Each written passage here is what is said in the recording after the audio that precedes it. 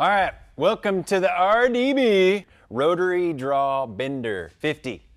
And this is Baileigh's entry-level bender. Reason? Under $1,000. So it's a good price. And the big deal about this versus a lot of them is you don't have to repin. You can go all the way around to 200 degrees without repinning. And then once you repin a few times on a normal machine, that's a big deal. So I'm going to show you how this works. Now this thing will go up to 2.5-inch mild steel. You're basically clicking this thing through. It's going to notch in just like a lot of the Baileigh benders do. Notching in. And really this bender will do just about anything that a lot of the higher end benders are going to do. But as you can tell, you know, with an entry level, instead of using hydraulics, the only difference is you're going to get a workout. You're going to get huge like I am. But this is 2-inch too. I mean, this is 120 wall steel. This will do up to 2.5 steel and 2-inch chromoly.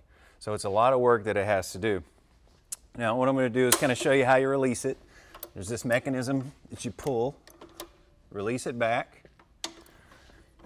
We get it close, and I'm going to pull just a little bit of pressure off in order to take the notch, take the release. Now as this swings, we're basically in neutral, so to speak. We can pull it back around.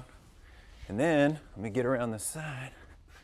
And it's real easy to pull your pin and get your tube out. Now, if you want to change your speeds, one of the cool things about this, it's got 3 speeds. Now, for the big 2-inch tube that we were just using, you want to use the slow. That's what we're on now.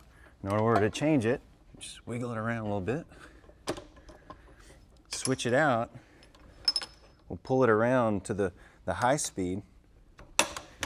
Now, you get a lot more ratcheting action, you get a lot more distance, and if you're using some thin tube, you can get it done a lot faster. So, that's a pretty cool machine. The things I learned in my job, this is called a U-strap. Now normally, these really aren't accurate at all. They're welded, they're kind of nasty. This is called a hook sleeve, and it's machined, and it's got a removable, replaceable piece. So once it gets some wear in it, you'll actually be able to replace that, something you won't find in most entry-level machines like this.